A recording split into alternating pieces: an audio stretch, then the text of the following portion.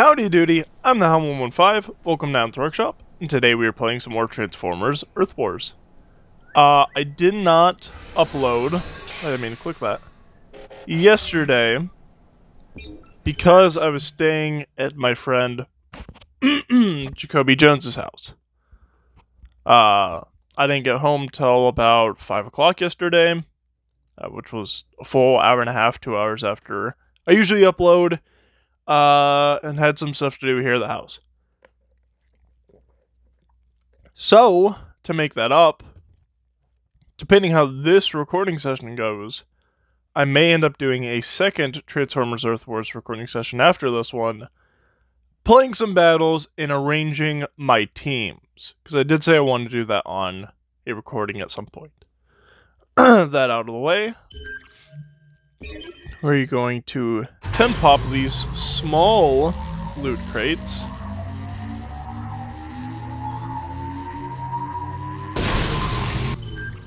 The game's probably lagging right now.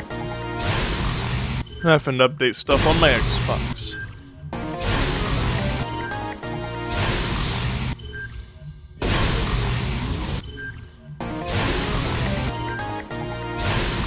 Game's going light on the premium charts today, huh? Alright. Single pop Lees.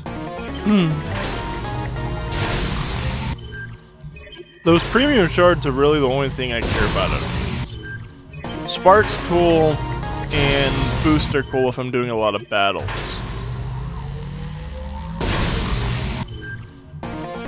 But you can only use one boost per battle. And a lot of them aren't that greatest. Alright.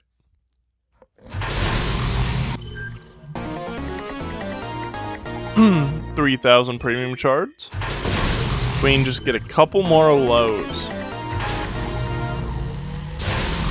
That'll put us in a really good position for this week's premium crystal opening portion of this recording. As always, this week is Decepticon week. Last week was Autobots, next week will be Autobots. This week, all of our premium crystals are going to be of the Decepticon variety.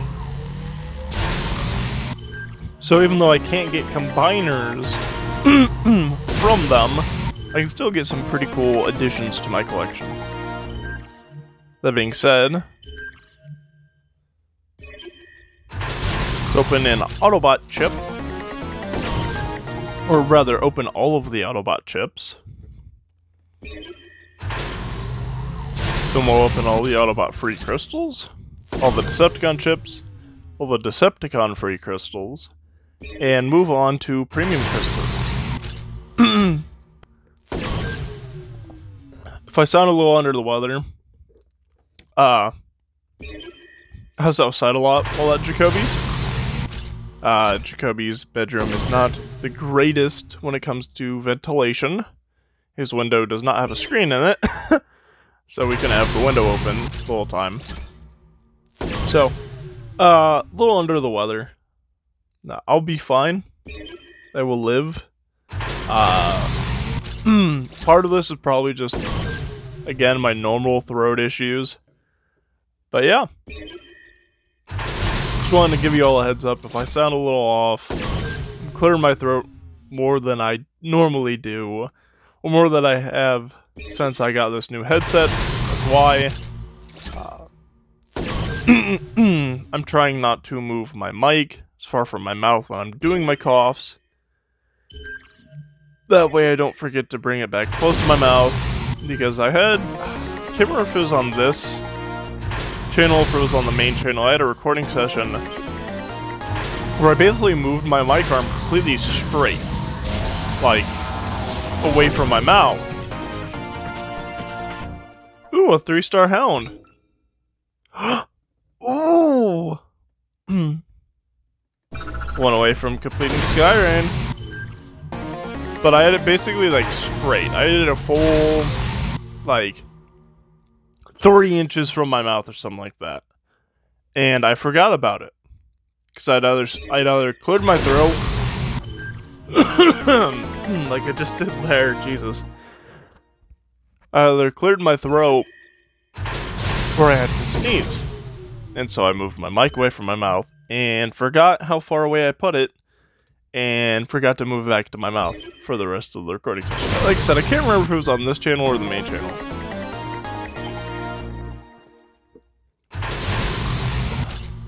But I do know at some point I have done that. So I'm trying to avoid doing that while also trying to avoid clearing my throat and coughing directly in any headphone user's ears. So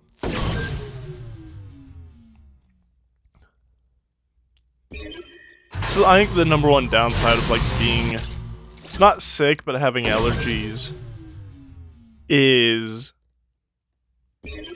I do clear my throat a lot and I do cough a lot, and with the mic picks all that up. So, but at the same time, you guys are going to hear uncut, unedited, raw footage of just me talking to you guys, hanging out, opening crystals, kind of commenting on interesting things, but kind of just talking to you guys while this goes. Yeah, so you're getting a much rawer, cleaner version of crystal openings than you would from a lot of other people's channels. So, I don't know if that's an upside or a downside. I'll let you guys be the judges of that. I keep saying guys, and I want everybody to know I don't mean that as in gender. I kind of, from the region I live in, guys is kind of used similar to dudes. So when I say guys, don't think I'm talking directly to men or people who identify as male. I'm simply saying guys in general. I've gone away from saying it in my intros, my outros, to kind of ensure that no one takes it that way. But I still say it a lot in videos.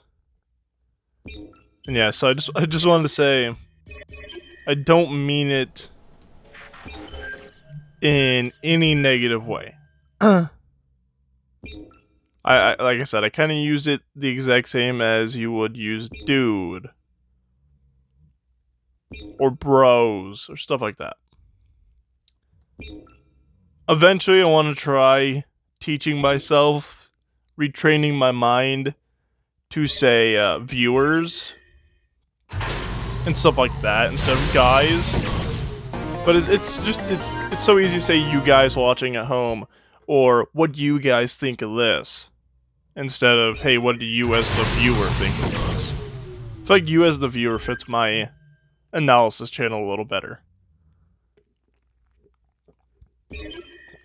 This channel is me kind of mindlessly rambling and then freaking out about cool stuff that I get. Which I think is fun. I like it. Ooh, a 3-star Run Amok dupe.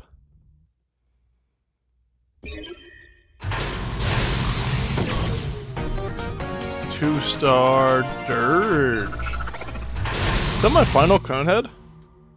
Do I have Ramjet and, oh god, who was the other one? It was Dirge, Ramjet, and Thrust.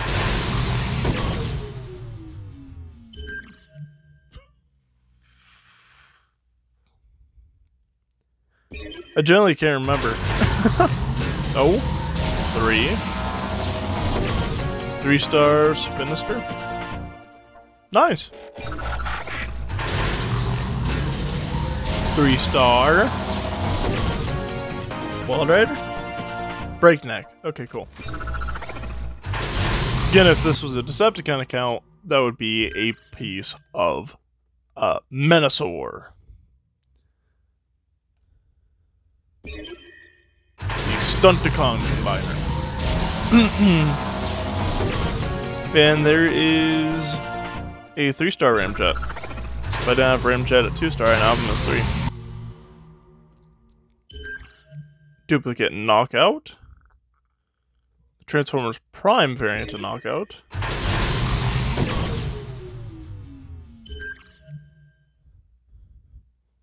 Actually, I don't know if he's in other media. He may have been a character made for Transformers Prime. I don't recall. I know Breakdown existed before Prime.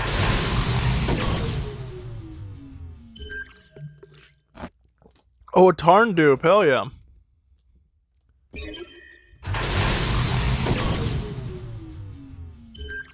And there's a 2-star Ramjet dupe, so I do have Ramjet. I don't know if I have Thrust though. Skip. Alright, well, as always, I hope you enjoyed, and I'll see you all in the next one. Peace.